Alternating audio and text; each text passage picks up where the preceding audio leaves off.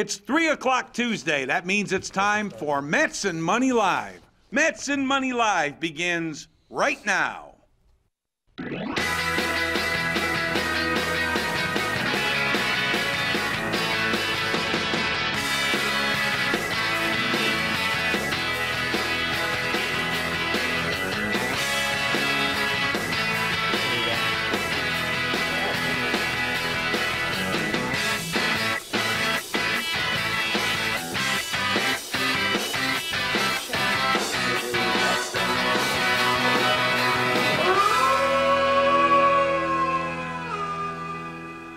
So, we are going to end the show with a year in review. Yes.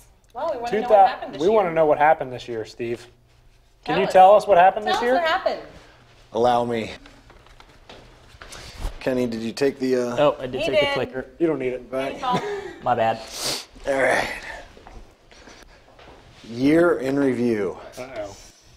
I feel like this could be like very monumental. There should have been This is big. Really big. I feel like I had a pretty good year. I don't know what you guys feel like, but this is a huge year for me. I mean, life can, all things considered, if you're unemployed right now, it's hard to get a job. Or if you're incessantly watching your portfolio, that probably is hard on the ticker. But generally speaking, you got a good job, and it's stable. Life is pretty cheap.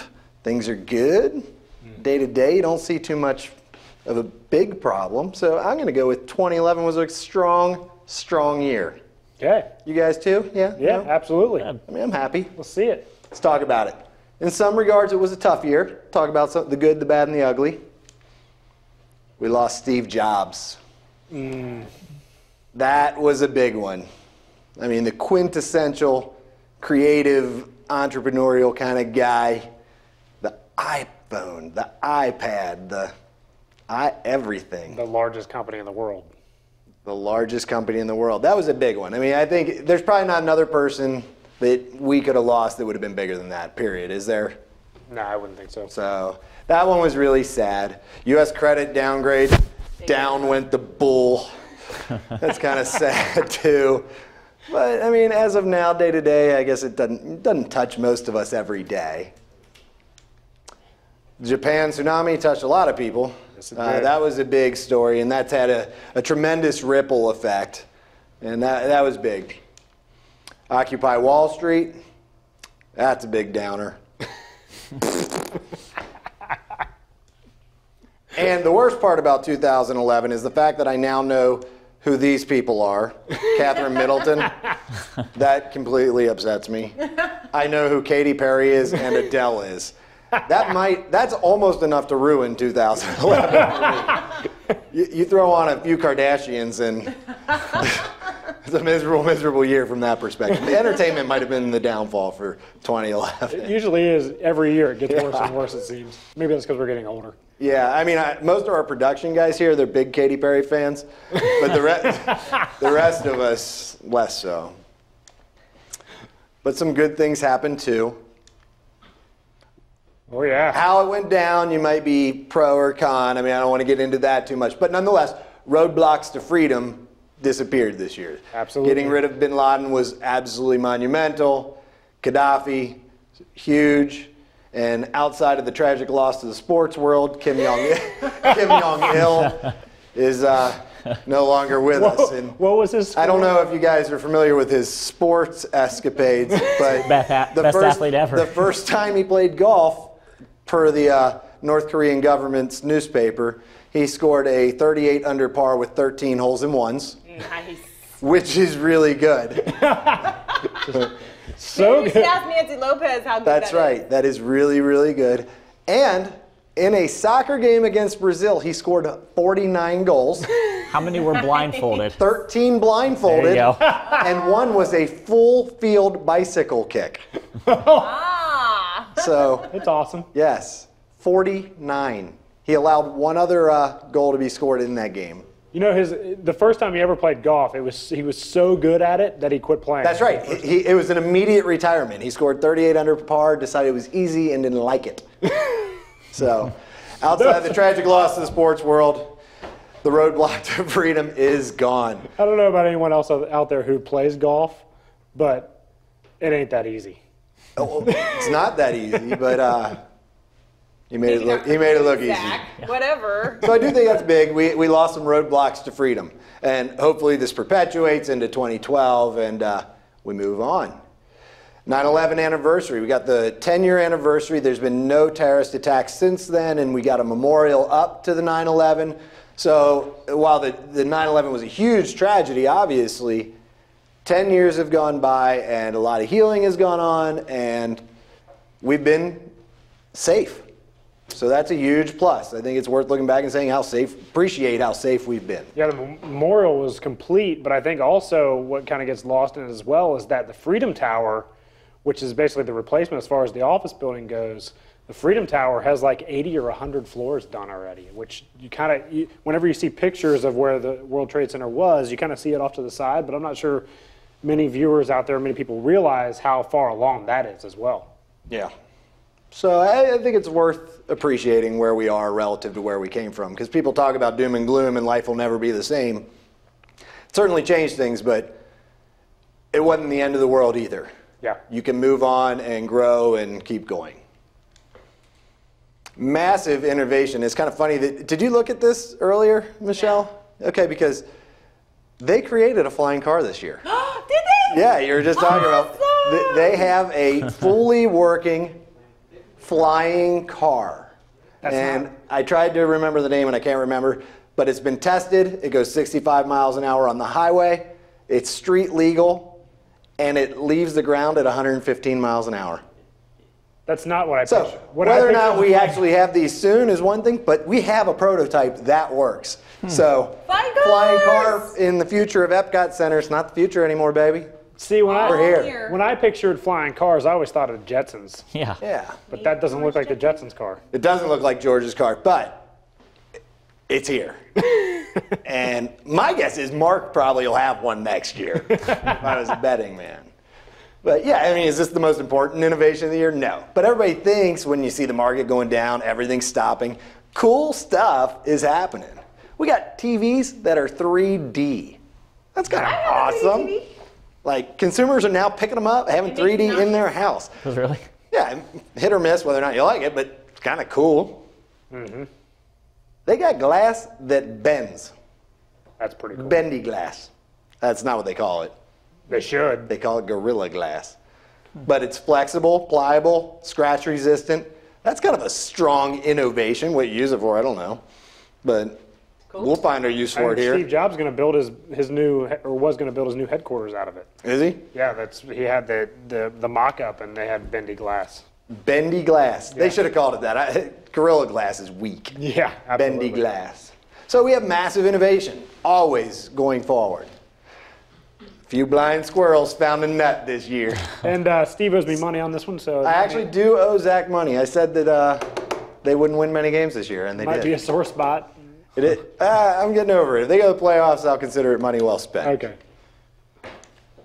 And most importantly, a new record number of suites were sent to investment services by our advisor base this year. Holy cow. Oh, it was unbelievable. We have been eating like kings for like 3 weeks, so if you did send us something, we really, really appreciate it. If you didn't, 2012 could be your year. But And we accept them all year long. yeah, it doesn't have to be Christmas.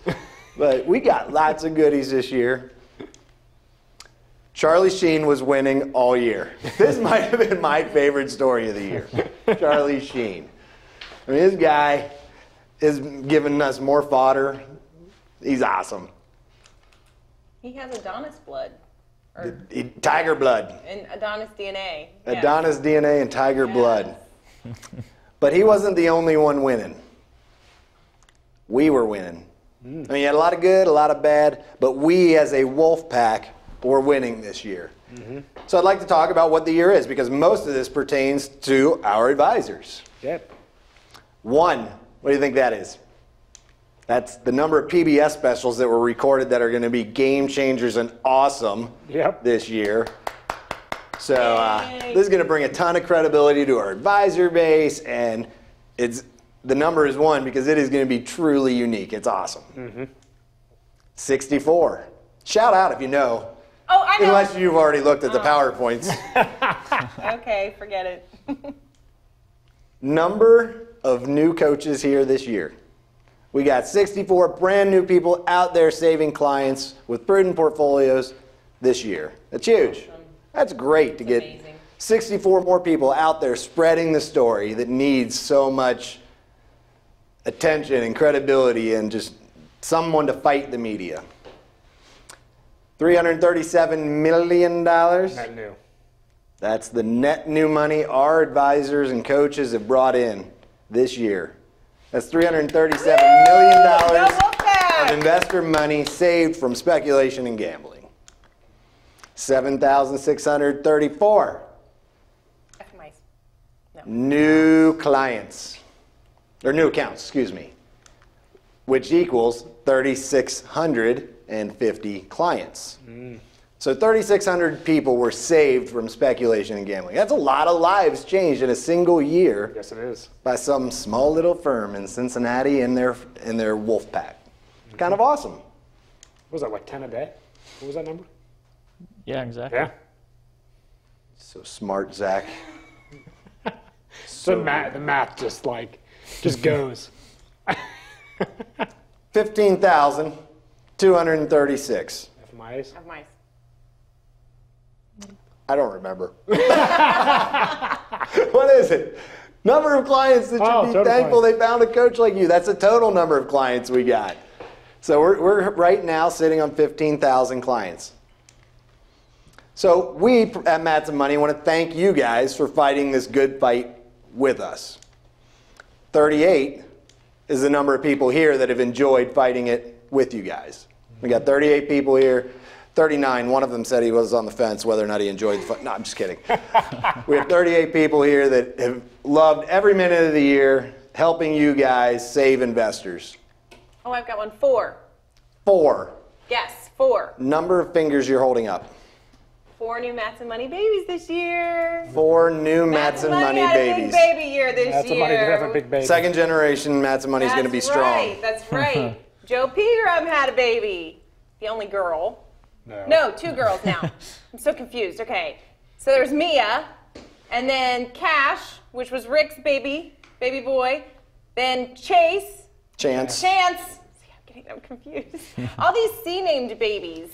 Okay. Chance, right? Mm-hmm. With Steve, and then finally Miss Madeline with Zach. So we have 4 new Matson Money babies this year. It's a pretty big year for us. That's a lot of babies. It is a lot of babies. Never saw that one coming at the beginning of the year.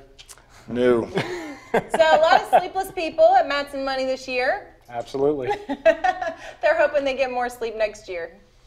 There's no chance we won't. That was an awesome presentation. That was an awesome presentation. Thank you, Mr. Steve. Absolutely awesome. Raise the roof. Nice work. Raise the roof. So yes, absolutely, Matson Money coaches. This has been an awesome year, an incredible year. I feel like we should have New Year's party hats. I really didn't think of that till the last minute. Would have been That good. would have been good. We could have the little horn. That would have been cool. Confetti coming in. Confetti, yes. So imagine it in your imagination. So so it has been a great year. The coaches out there, thank you so much for being part of this. We are looking to grow that much more next year, save that many more clients and people, investors out there who are in the dark, who are speculating and gambling and maybe don't even realize it, or who have suffered through so much pain that they're ready to give up. They are in need of us and you out there, you coaches out there. So thank you again. And also roadblocks to freedom. I mean, that's a big slide too. There's a lot of people, a lot of people who are suppressing others in their countries as dictators and terrorists, who are suppressing others who actually went away this year.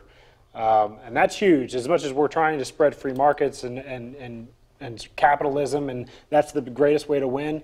Where these people were, where Kim Jong-il was, I mean, and Gaddafi, there's one winner in that scenario. It's that person. It's the dictator. If we can get rid of those dictators and we can spread free markets, everyone wins. Absolutely. That's what it's about. So, thank you for joining us. Any final thoughts? You guys? Optimistic for 2012, but in a whole different way from the prognosticators and predictors of the market. We are looking forward to a really great year, a year of saving investors and crazy new fun things for Matson Money, their coaches, and their investors. We are bringing this message to Main Street next year and slaying the Wall Street bullies. So thank you for tuning in, and we will see you in 2012. Bye. Do your little waves, do like your pageant. There you go.